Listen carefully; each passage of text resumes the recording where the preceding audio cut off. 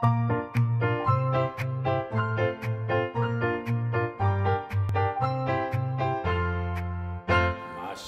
you look wonderful as usual. What is this you were saying about the Snow White costume? Oh, did I forget to tell Sonia? Oh, probably. Tell me what.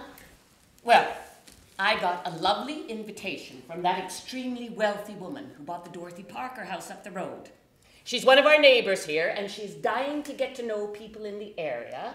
So she's throwing a costume party, and she asked me to come. Well, she hasn't asked us to come. Well, you're not famous. She's inviting famous people and literary people and interesting people. And, of course, you and Sonia are very interesting. And I told her that. So she wants both of you to come with me and Spike tonight. Spike? Yep, that's my name. Don't wear it out. I'll try not to. Okay, I got the costume and this weird shepherd's thing. Thank you, Spike. Is Spike the name you were given at birth?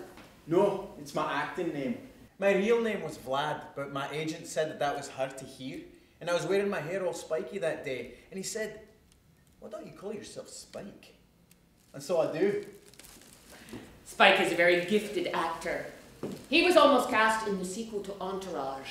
Entourage 2. HBO thought he was wonderful. Yeah, I should have gotten that part.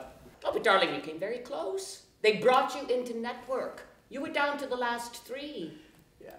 And they put me up in a fancy hotel. Well, of course. Maybe you'll come close to getting another part soon.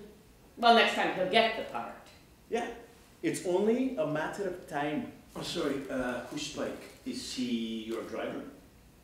He's my beloved. He looks 10. Oh, Vanya, dear, don't exaggerate. He's 29 if he's a day. And I'm only 41, possibly 42.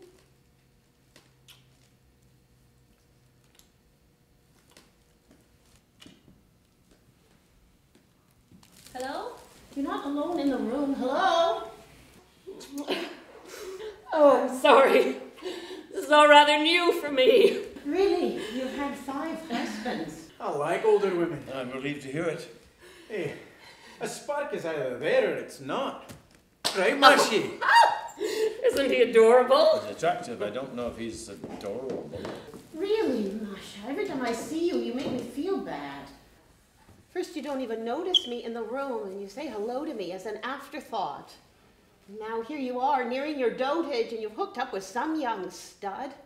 While I am forced to live through a succession of tedious days and tedious nights, and I never have fallen in love with anyone, nor anyone with me.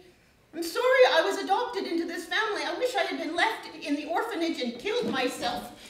Excuse me.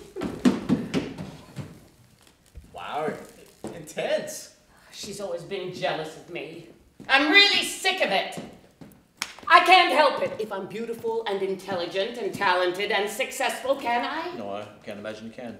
But the unhappy orphanage lady thinks I'm a stud. That's nice. What about you? Do you like how I look?